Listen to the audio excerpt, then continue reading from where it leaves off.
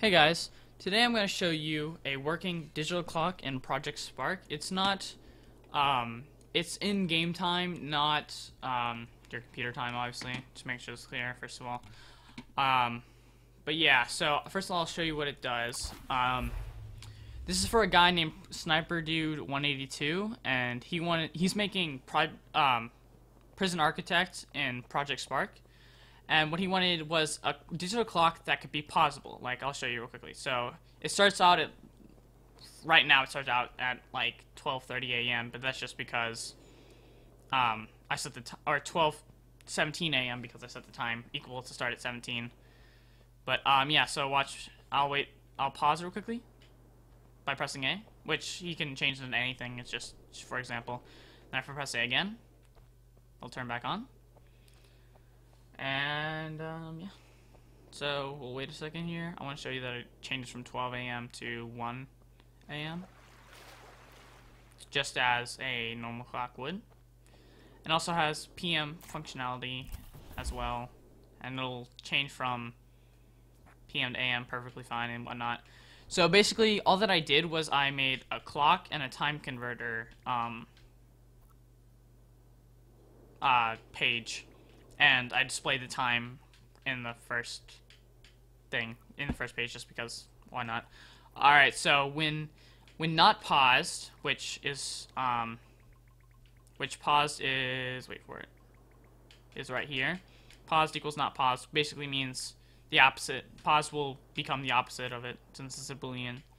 And not paused, when not paused, it'll go, voila, voila, voila. It'll do this clock, this basic clock, which is just when count is true, cooldown time 0.5, time increment by 1, which means every 0.5 seconds.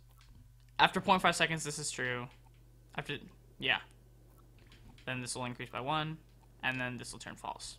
And when this is false, into 0.5 seconds, it will turn true. So it turns out to be an entire second, which, yeah. Properly, that's just the way I do it. I don't know.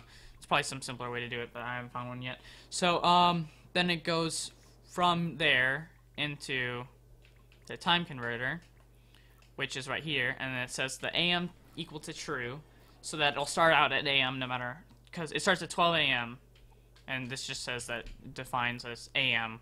It'll start at AM, and whenever time AM is false, it'll turn to PM, and so on and so forth. Minutes equals time mod 60, which basically means the remainder of time. Well, time divided by 60, give me the remainder of that. Okay. Give me the remainder of time divided by 60. There you go. When time is greater than 60, hours will be the rounded down time divided by 60. So, yeah. When hours is equal to 12, it'll make the time AM equal to not time AM. So this basically just means that, like, this will flip it from AM to PM or PM to AM, depending upon what it is. It'll just go to the opposite again. And then when it's greater than 12, it'll bring it down to 1. Or down by 12. So you can actually put in any time, and it'll convert it to 24-hour time, which is nice. So you can put like, let's say 36 hours and 42 minutes. It'll, well, in minutes. It will crunch that down into the amount of hours that it has. Then when hours is equal to 0, which should only happen if you start at 0 for time, or less than 60 for time, it'll switch the time to not AM, or AM to not AM, or PM to not PM, whatever, depending. And then it'll increment it by 12, which means it'll just go back to 12 of that time. 12 a.m. or 12 p.m. Yeah. So then minutes is less than 10, which basically means if it's less than 10 minutes, it'll make a text variable. Well, it'll use a text variable that's equal to 0 plus the minutes, so that you'll always have 2 digits in the minute side, but not, I didn't set that for the hour side, so that's just because that's how clocks work. I don't know. And then if it's greater than, or else if it's not less than 10, which means if it's greater than or equal to 10, minutes will equal just the minutes, not with a 0 in front. And then time AM equals, if it is in the AM, it'll set time extension equal to AM. If it's in the PM, it'll set it to PM. And then the last thing is set the time variable equals to hours plus space, colon, space, plus the minutes text which I just made, and then plus time extension as well. So yeah, and I'll show it to you guys one last time. See here, I can set it to any time that I want and it should work. I just paused and started it again, whatever. And yeah, it goes. And you, I don't know if I said this before, but you can change the speed at which the time changes, like, easily. You can just change this countdown timer to, let's say, 0.25. Go like, give me a sec here.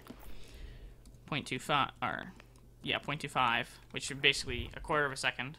Or you can actually change this into frames, but I'm just going to do a quarter of a second. I'll do 0.25 what again? Not 2.5, 0.25. Quarter of a second again, and now it'll change the minute hand every half a second, as you can see there. And I can pause it still, or not. Fiddle us how to work. There we go. Paused it. We can start it again. Pause it. We can start again. Pause it. We can start again. Yeah. The only reason it wasn't working earlier is because it hadn't loaded the buttons yet, which takes some time for some reason. But you can press start and then fix that. So now it'll pause whenever. Yeah, I'll increase to 1 AM. And then if I go like this and say, if I can remember how many, I'll set time equal to, let's say, 350. Is that, if that's right? 350. No, it's not. That's definitely not right. It's got to be. Let's see what it. I forgot what it. How clocks work. I'm sorry. This will be, yeah. So I need to double that. Second here, guys. Just gonna. This camera will decide to work. I will set it to. I'll do 700. Yeah, 700 will work. 700. It'd be 720 would be the time for it to switch hours, but we'll see here in just a second. It goes from 11 AM to 12 PM. If you get half a second here. And voila!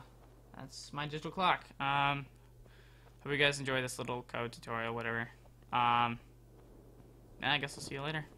Wait for it. Yeah, sidestep.